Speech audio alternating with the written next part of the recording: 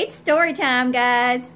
This video is going to be a combination of yesterday and today's activities because they just are too ridiculous not to share.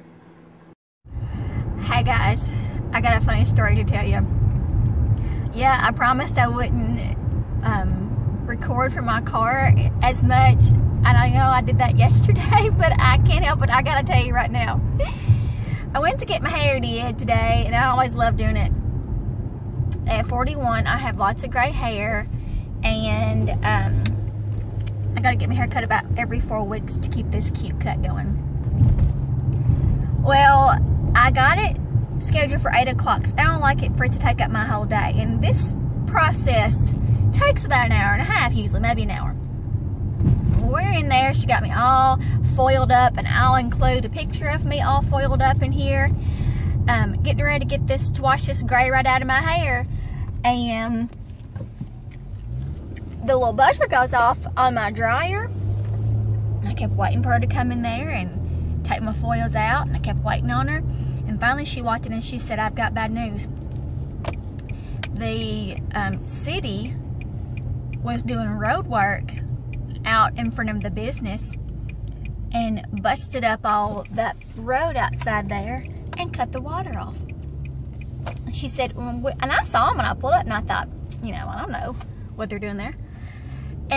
But she walked out there and said, "Excuse me, did you mean to cut our water off?" And he said, "Yeah." M-A-N. Yeah. And she said, "Well, I need to shampoo a lady." And I said, she said, "This is a business. Why didn't y'all contact us if you were going to cut off the water?" And he said, "We didn't think it was that big of a deal." And she said, "We're a salon." He said, "Well, we'll have it back on in about 30 minutes. Can't you wait?" And she said, "No, I have chemicals on this lady's hair. If we wait 30 minutes, she won't have hair anymore." I told her, I said, "The city will be buying me a wig." I don't know what that's doing with that light. Anyway. So he just kind of shrugged his shoulders like, sorry. She came back in there and she said, "Well, I guess we're going to have to call the other hair salons in town." What is the sun? I love the sun, but golly. I don't know how to fix it. Okay, there we go. We drove around the city of Dyersburg and found a salon, sweet ladies, who would let us shampoo my hair out, shampoo these chemicals out of my hair. And then, so I'm riding around town with the cape and foils and wet head. It's freezing outside. And she shampooed me. I ran out back in her car, wet head. I mean, I love her. I know her, but I don't know her wanting to be riding around town with her. We bonded today. We pulled up, and the guys just standing there looking at us like, "Huh? What y'all doing?" She said, "I have other customers coming in today. Is it going to be 30 minutes? He said, "Well, we'll try." I said, "Did they not call you?" She said, "No." Nobody called her, told her anything. So what normally takes an hour took me 2 hours today because we had to shampoo the chemicals out at some other crazy salon. Very sweet people, by the way. And I said, "When you know it." All right. Here comes my son and my daddy. So, crisis averted. And we're about to go move my son back to college. See y'all later. This is my crazy face running all over Dyersburg. And then, here are the morons that took away the water and almost burnt my hair. Hi guys, it is Thursday, and the first day that we teachers went back to our in-service days after winter break. And I'm going to give you a little heads up. This story is probably not the most ladylike story to tell, but I had to share it because as one of my administrators said to me after I told her this would happen only to me. I'm hoping it didn't happen to just me and that I'm just not a stinking moron. Anyway, so I have, first of all, I'm skinny. See? I'm skinny. And I've had people say, "Why are you so skinny? I wish I was skinny as you." Well, not really, because I'm this skinny because after I eat, it just rolls right through me. When you crap it all out before it can settle up on your hips, and you're going to be small. So what would you rather be, skinny or poop immediately after every meal? Well, frankly, I'd rather be chunky and be able to digest my food and chill out a while before running track and trying to get to the bathroom before you poop in your pants.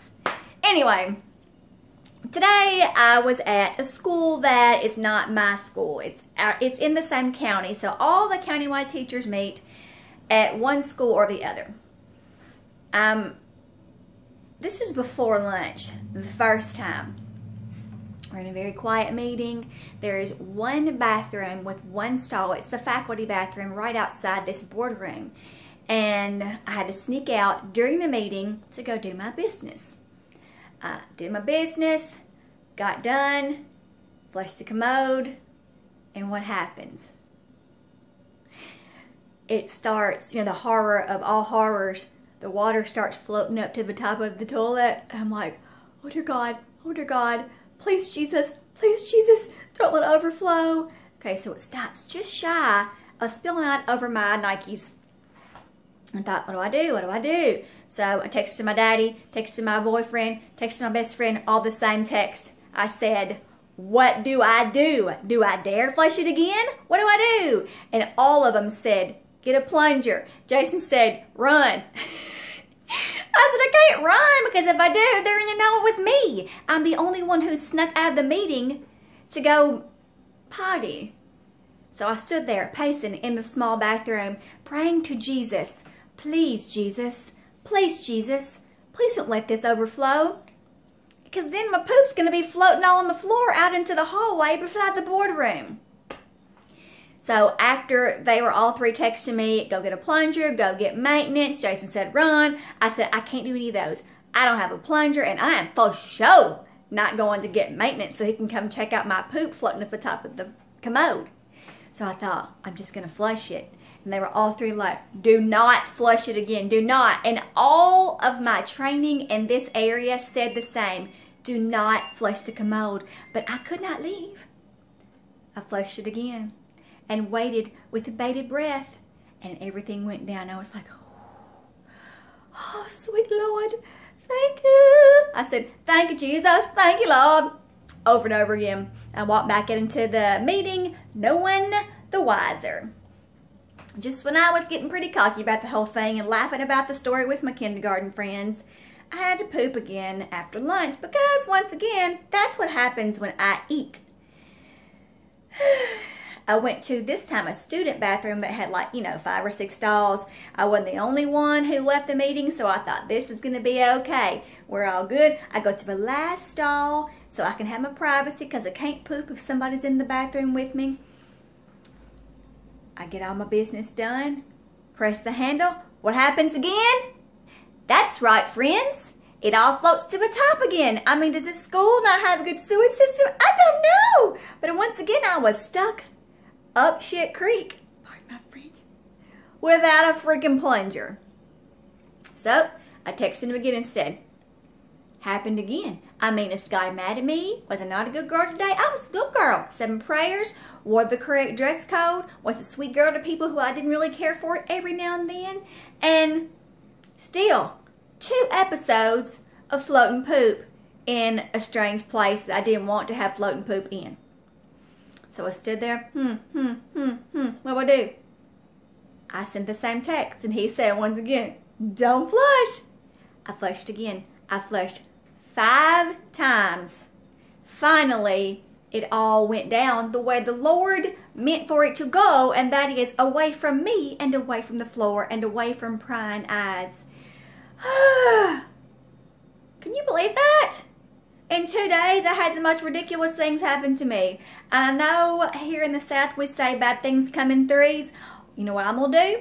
I'm going to get on my pajamas and sit my tail in that chair and watch another round of Gilmore Girls with the grilled cheese. That's all I can say. That's all I have enough nerve to do, because tomorrow, I don't know. Pray for me.